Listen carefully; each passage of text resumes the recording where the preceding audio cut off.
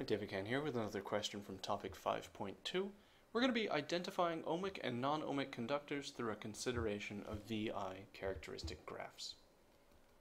In this question we have a graph of two different conductors, X and Y, and we have the VI characteristic or the IV characteristic for the two conductors. On the axes below here, we're going to sketch graphs to show the variation with the potential difference in V of the resistance of the conductor X and the resistance of conductor Y. We don't need to put any axes on, or labels on the vertical axis, we just want the relative shapes. So let's start with resistor, or our component X, which is a little bit more straightforward than Y. We know from Ohm's law that V equals IR, which means that R equals V on I. If we're looking at resistor X, that's going to be the voltage divided by the current. And what we can see from this nice straight line is that any voltage divided by the current at that point is the same ratio. So if we pick this one out here, say 5 on 1, that's 5 ohms. 5 divided by 1 is 5, 4 divided by 0.8 is 5, 3 divided by 0.6 is 5, and 2 divided by 0.4 is 5, 1 divided by 0.2 is 5. It's 5 ohms all the way across. So if I come down here, 1, 2, 3, 4, 5, it's always 5 ohms for resistor X. Doesn't change, it's constant. So X would be an ohmic device. The question doesn't ask that, but it's an ohmic device. Y is a little bit different though. Depending on the voltage divided by the current will be different. So for resistor Y, let's start when the voltage is equal to 1. When the voltage is equal to 1, the current is 0.5 amps. 1 divided by 0.5 is 2 ohms. So very different. Now some students love to try and draw tangents on the graph. Because we always draw tangents. We draw tangents in displacement time curves, we draw tangents in all different kinds of places. But the thing is that Ohm's law is not that kind of relationship. This is the absolute voltage divided by the absolute current. It's not a small change in voltage over a small change in current. It's not a ratio. It's not a rate. It's not a rate of change in voltage with current. It's the absolute voltage divided by the absolute current.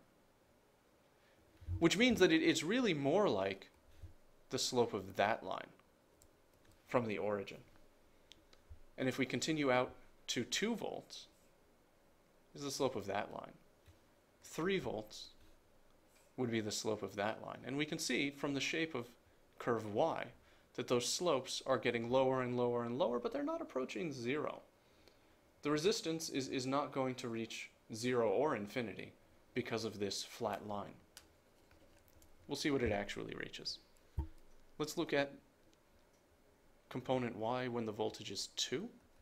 So that's 2 volts divided by 0.7 amps, and that's about 3 ohms.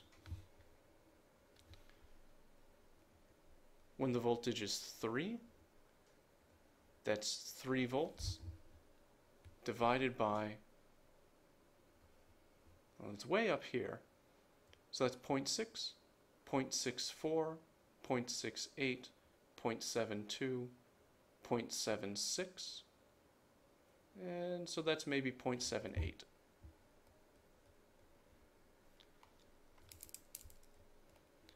Which works out to about 3.8 ohms.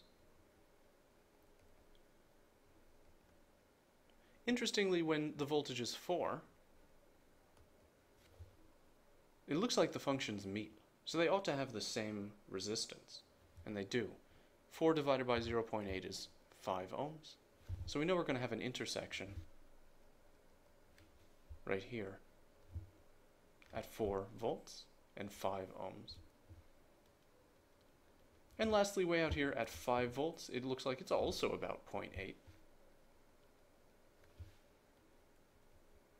So when the voltage is 5, 5 volts divided by 0.8 gives us about 6.25 ohms. So what we expect to see is we expect to see a linear increase in resistance, 2, 3, about 4, 5, about 6. So since we don't need to be particularly careful about the units on our axes, we're going to draw what looks like a linear curve here.